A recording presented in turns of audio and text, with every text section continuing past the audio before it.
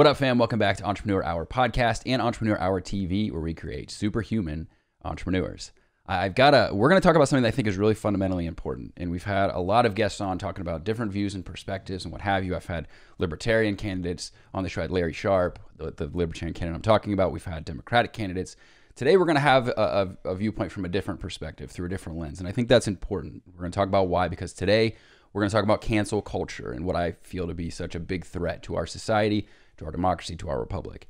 So joining me today is somebody that I follow online and I really respect the work that he does, and also the thousands and thousands of conversations that he has around the country in different cultures within different demographics and peoples. So Witt of PragerU, welcome to the show, man. How are you? Good, man. Thanks for having me on. Appreciate it. Dude, before we get started, man, happy almost birthday, bro. I saw you got one coming up. I know. Well, PragerU posts this thing. My birthday's on Saturday. They post this thing so early. I'm like, why didn't you wait till Saturday to post it? And now I got all these people messaging me happy birthday. And I'm like, you better save that same energy for when it's actually my birthday. You're a young cub, right? You're what, 22? 20, I'll be 24. You'll be 24. Yeah, Man. so I'm pretty young. Good on you, dude, to be so active and engaged and involved. 24, I was, God knows what bar I was bouncing into or what I was doing. Not to say you're not enjoying yourself, but I appreciate the focus and the maturity in what you're doing. So. Thank you. But for those who don't know you, they may not follow PragerU or you yourself. Just give us a quick, because we have a lot we want to talk about today. So give us the quick 30-second, who are you, what you do.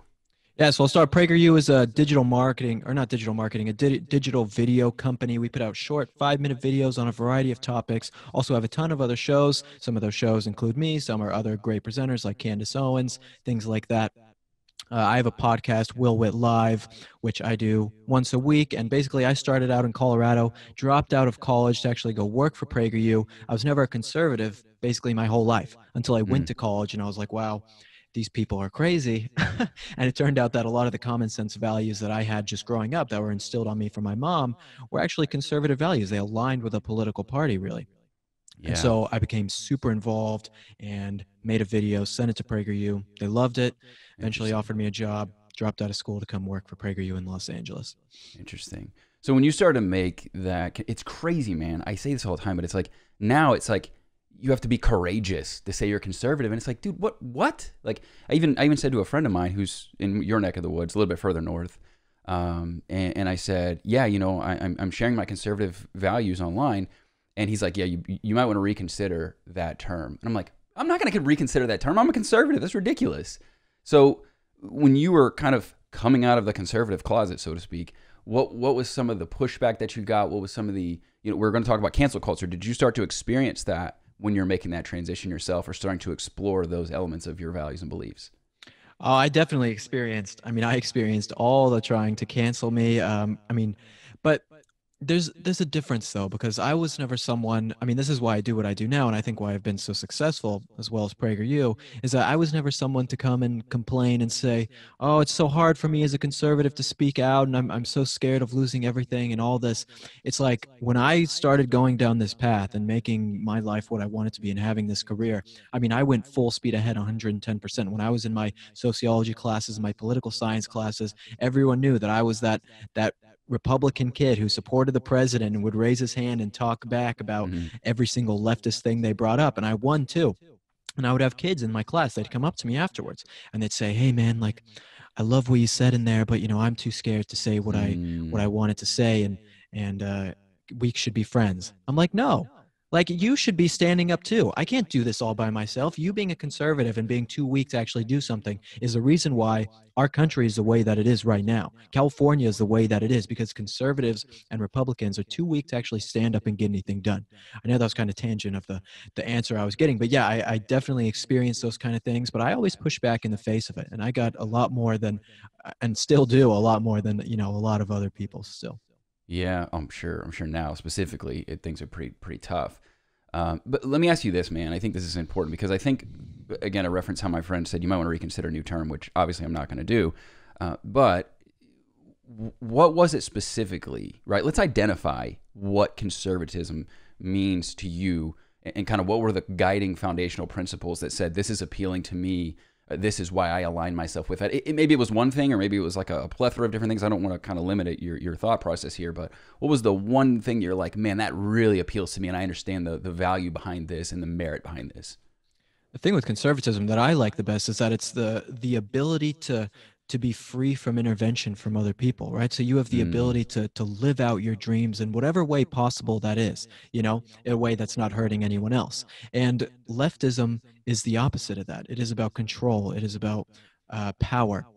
Where conservatism basically says, here you have the tools and the abilities now living in a country where conservatism is, where you can start a business, you can start a family, you can do all these things you want without interference from some other party. And leftism is the complete opposite of that.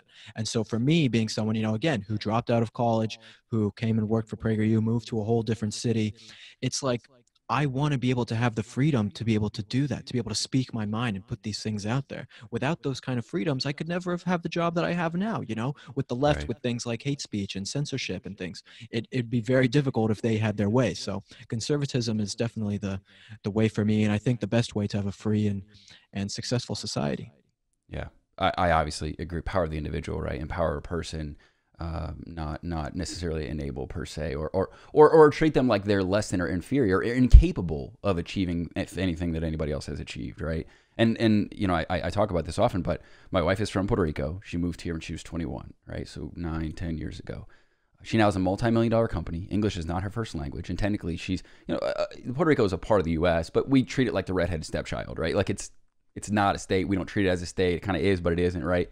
And then her brother comes here and he builds a multiple six-figure business within a matter of 18. Like, it's unbelievable to me. Anybody can do this. Like, anybody can go have success if they actually believe in the power of themselves, of individualism, right? So I completely believe that. So let me ask you this then.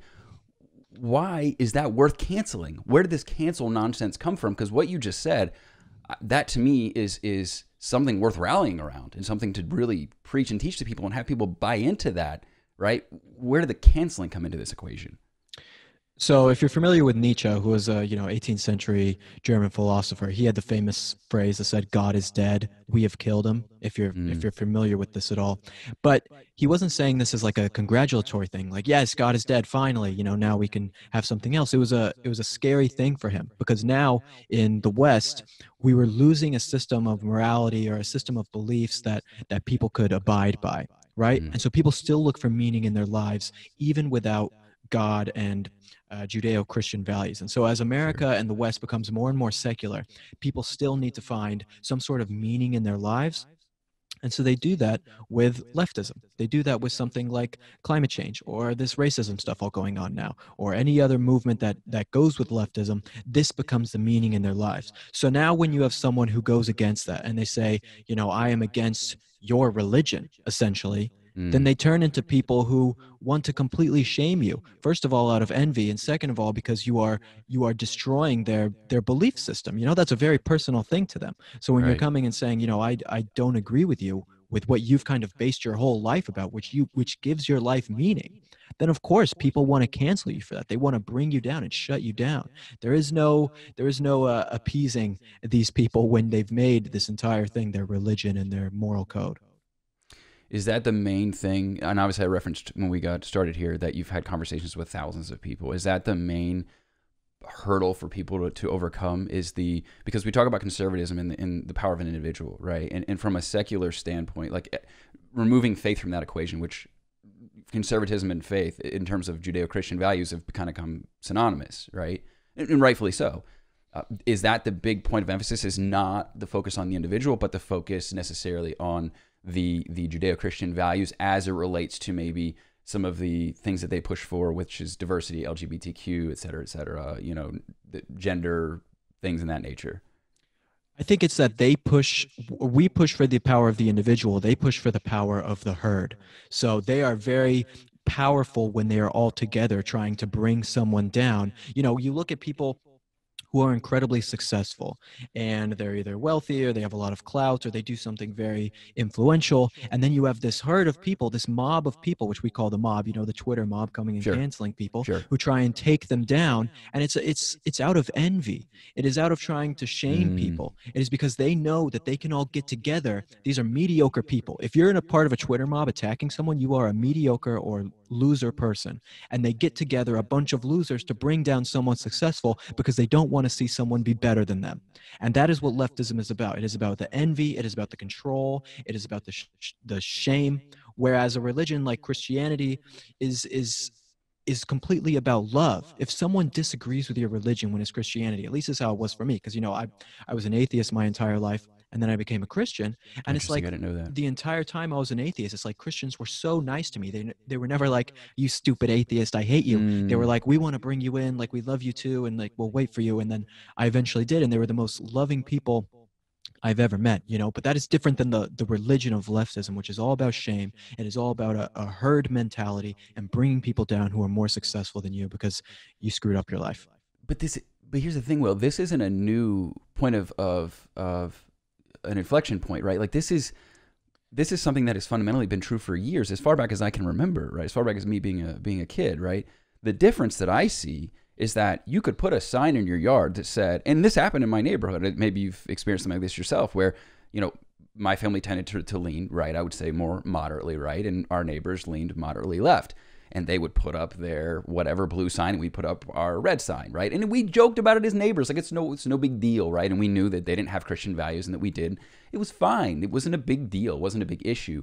So I guess as part of this cancel culture, and what I wanted to get from you, and obviously I appreciate the Genesis point of like looking back through the kind of the lens through history, but when did we cross the line, and why, of it becoming so extreme that we are operating in these mobs like you described, these Twitter mobs of mediocre people, of just trying to tear down other people and jealousy? And when did it just not become okay to disagree, to have different viewpoints, and that be all right? That's a part of a healthy society. I think that social media is probably the main cause of it. That's where I was going with it. Yeah, I mean, the way that the algorithms work, this isn't a leftist or even conservative thing. If you're a leftist and you are on social media and you're on Facebook and you like a CNN article, then the left is going to continue or Facebook is going to continue to push you with leftist articles, leftist videos, all sorts of stuff. Yeah. And if you're conservative, you like a Fox News thing, you're going to keep getting pushed with these things.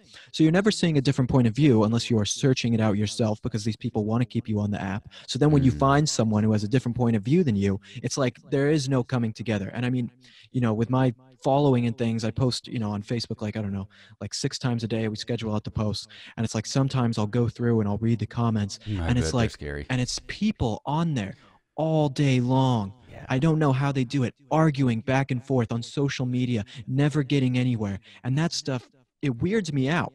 Yeah. It weirds me out that people are willing to spend their time on social media arguing with someone who they never even met before. I know. Like, to me, it seems like a whole, with social media and going in on that, I mean, it's a whole insecurity thing where you feel like you have to prove yourself to someone on social media who you've never even met. They might not even have a real profile picture of themselves, and you have to go in there and like prove yourself right. It's really strange to me, and I think social media is the root cause of it. I totally agree with you. Jordan Peterson was talking about this, and he was saying that it's hard for us to, and this is my words, not his verbatim, but basically it's hard for us to live in a 3-dimensional world but treat something as 2-dimensional like social media, like the internet, right? So we read all these comments from people we've never met, but we can't not take it personally as though it's someone that's making an attack against us personally, an actual ad hom attack against us, right? So I think you have tribalism, which you mentioned, and then further indoctrination on social media. And then I was actually just I'm reading a great book, which I recommend to people, called Influence by Dr. Robert Cialdini. And he talks about pluralistic ignorance, where it's basically you might feel something's wrong, right? But if you see that everyone's going along with it, then you kind of fall in line anyways. And they liken it to somebody that, like, I think there was a woman in New York that was stabbed, years ago, like decades ago, was stabbed something like 30-something times. And all these people were seeing it happen over the course of like an hour. And nobody called the police, because they just assumed that someone else had. So everybody just kind of was a bystander that didn't act, right? They said the likelihood that you as an individual would have done it if no one had seen, right? If you were by yourself and you saw this person getting stabbed, the percentage that you would actually call the police is far higher than if you were in a group. So I think going through these comments and seeing things just confirms your own bias. And I think the cognitive dissonance that's required for you to break that pattern, to consider another perspective, you become so indoctrinated that you can't break free. It's ideological possession. So it's scary, man. So anyway, sorry for my little diatribe there, but what do we do with social media then? Because it is so powerful to convey a message. Like, you've been able to reach people in ways that are very, very powerful. So how do we use this tool in a positive manner, right? That's a peaceful manner. Is it just a matter of culturally and societally we have to get used to this new modality, this new medium that we've never had before? How do we reconcile this and make it a peaceful application in our lives? Right. It's definitely a double-edged sword, you know. I mean, because PragerU, with everything we've done, I mean, 500 million views on my videos alone and 4 billion on PragerU videos. I mean, that's because of social media and being able to Yes. reach people and change minds and all that, you know.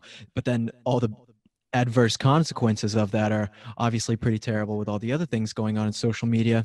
You know, I wish I had a better answer for your question of how to fix it, but I really don't Mm. know. I mean, it's something that people are so addicted to. I mean, they're addicted to it just like any other drug. They go on it all day, again, arguing with people, looking at things, confirmation bias. It happens all day, every day. I mean, I don't know what we're supposed to do except find a way that I think there needs to be the main thing that I would say is that parents need to be more responsible for their children. I mean, Mm. we have these parents who give their kid an iPhone or give their kid an iPad and sit them down and let them stay on there all day. They're on TikTok, they're on Snapchat, Twitter, just looking at these things all day. And so they're becoming addicted from a very early age. You know, Yeah. I find that like children who aren't being treated like that by their parents are much happier children and are probably going to be much more successful in the long run versus parents who just let their kids just sit on social media all day or on their phones all day. I think there's a lot of responsibility that needs to be placed on the parents, actually.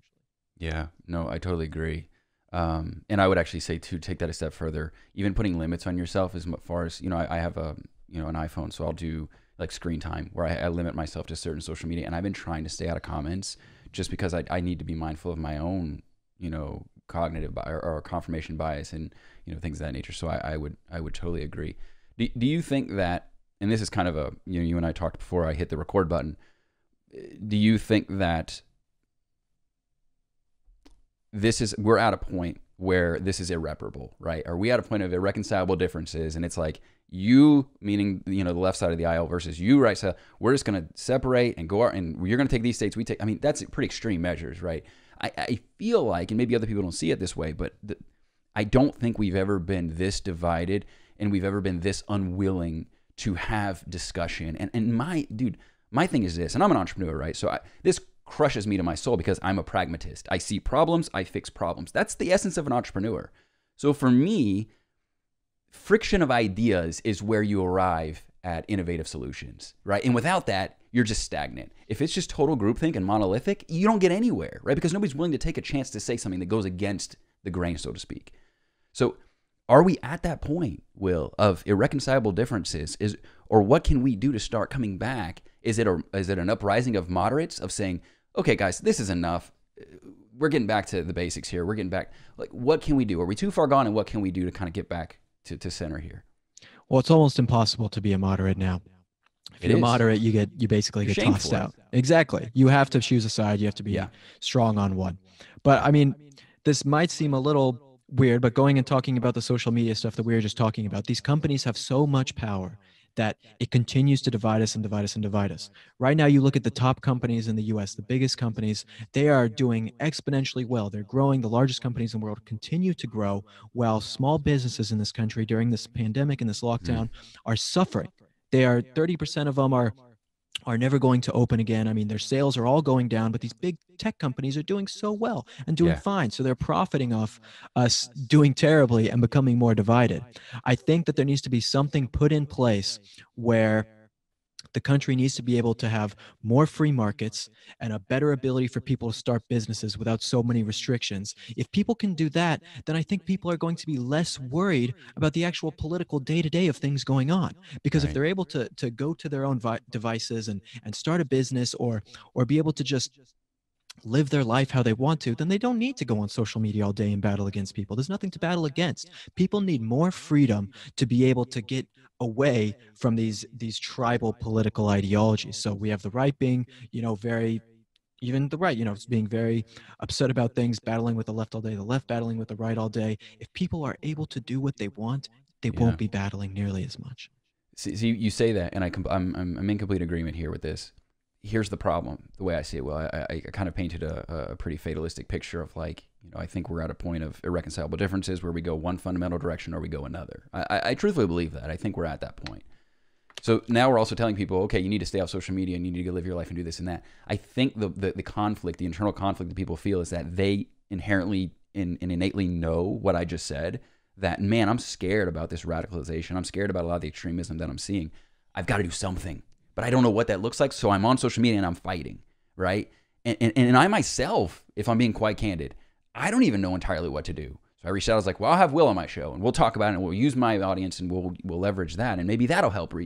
So even I myself don't really know what I can do. So for people that are business owners specifically, because that's what we want to talk about, business owners are deeply affected by what's going on, some of which in extreme cases, their business are being burned to the ground. Even us, like, part of what we do as an online business, man, COVID, our numbers were fine. George Floyd and beyond, numbers tanked, man. Like, people are just staying off of social media because they're doing what you said, and that's how we advertise ourselves. So what can people do? If the answer is not social media, if the answer is not, I know you said empower people to start businesses and so on and so forth, but in terms of activism, in terms of making their voice be heard, what can they do? They're scared about going outside. They're scared. I mean, we hear about people like the Trump supporter that got shot in Portland, right? Like, if you go outside, even wearing an American flag shirt right now, you're probably going to get maybe some judgment. Or am I over-exaggerating this? Like, what can you do to actually let your voice be heard and to counteract some of the stuff that's going on in the world as you see it? Well, you will definitely get judgment, but what are you going to do? Sit around and be weak for the rest of your life? You have to stand up for the things you believe in if that's what you believe in. Otherwise, again, like I said right at the beginning of this, it continues to get worse because conservatives are too weak. I have a shirt on right now. It says, I don't know if this is video too, but it says former fetus on it. And I'm walking around here in Hollywood with, oh my God, with a dude, shirt you're that says killed. that. Exactly, and it's like, but I'm not scared of those kind of things. When I went on a plane just a little while ago, I had an NYPD officer hoodie on, and the black flight attendant came up to me and asked if I was going to pop off on her because I was wearing a thing with a police, supporting the police on it. I mean, of course, people are going to say things to you, but that's just how it goes, okay? That's how it goes. I'm sure that if you went to some very red state or some place in Iowa and you wore a very left-wing t-shirt, they wouldn't like you very much either. That's just how it is with the culture. Most urban cities and big places in America, that culture is there. You can never apologize to these people. Stand up for what you believe in, and the main thing you can do is actually have conversations with people. If people actually talk to each other, like, think about how many conservatives there are, like just the people who follow me, like 250,000 whatever people. If every single one of those changed the minds of someone else, I mean, that's hundreds of thousands of people. It's all about just talking to one person. Stop wasting your time on some useless social media argument that goes nowhere, and actually try and change the mind of someone who you care about or you're close to. It'll do way more good and just be way more successful for actually helping this country. I was hoping you were going to say that, Will, because that's exactly where I'm at. Is like, and I was talking to my mentor, and he's like, all we have to focus on is the 1 to 3%. Because if you focus on just shifting it 1 to 3%, meaning collectively, we just have to play our part in that and have those conversations. And there's people out there that, like you, right, that are fighting for that, for free speech. And I'm in total agreement with you. We can't sit behind and say, yay, Ben Shapiro, and then like, oh, when it comes to social situations, I'm not gonna wear my shirt because I'm too afraid. Like, we have to stand up too, and we actively support groups. Right now, I'm totally against this slam on free speech. I had a guy yesterday that said he was going to unfollow me because I inject too much religion in my tweets, and that I liked a few Trump tweets. Dude, what if I had let's just play role reversal here. Let's say that my religious tweets was happened to be Christian, Christianity leaning tweets. Let's say they were another religion and you had said that to me. I mean, outrage, right? Complete outrage. So it's just ridiculous. So that's my focus, is I'm fighting for that. I'm fighting because I think that's a point that a lot of people will agree with. Like, that's fundamentally wrong. Regardless of where you are, that's wrong. So I think starting with that, having conversations, things that you care about with the people that are closest to you, that actually listen to you.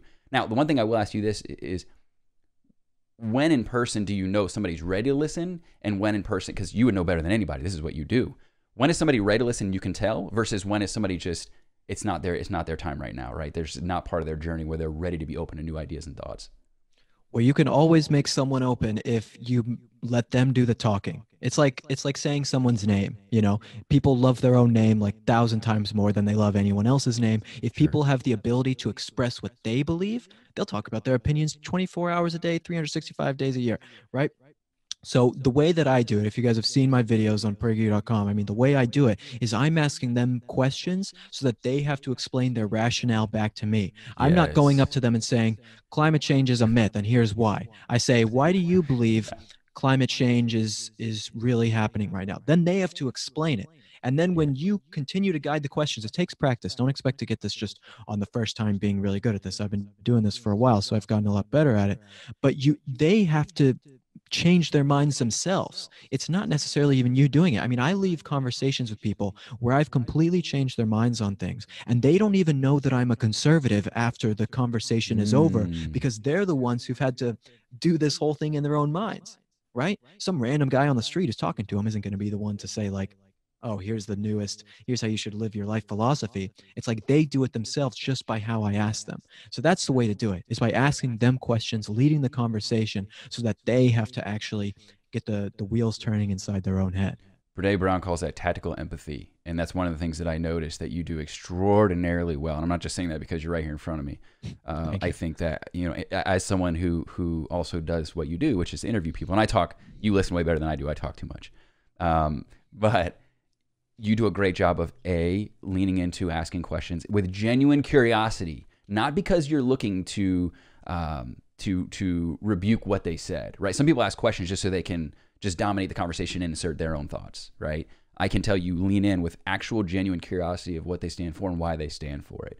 But also the other thing too is I've noticed that you have a very calm, cool, collected demeanor, which is just, dude, you're cool will, right? That's just how you roll. So that I think that really works to your benefit as well. It's not this like overpowering, domineering presence that you provide. And I think it allows for people to kind of maybe open up to you more than other people would. So those two things, if people are looking to have real conversations in the real world, I think you provide a phenomenal example for how to do that effectively. Thank you, man. I feel like these people's therapists sometimes. I'm out there talking to them, helping them out. But it's like, I'll just say this, it's like, there are other people who do man on the street videos or interviews with people who are conservative, right? I'm not the only one, obviously.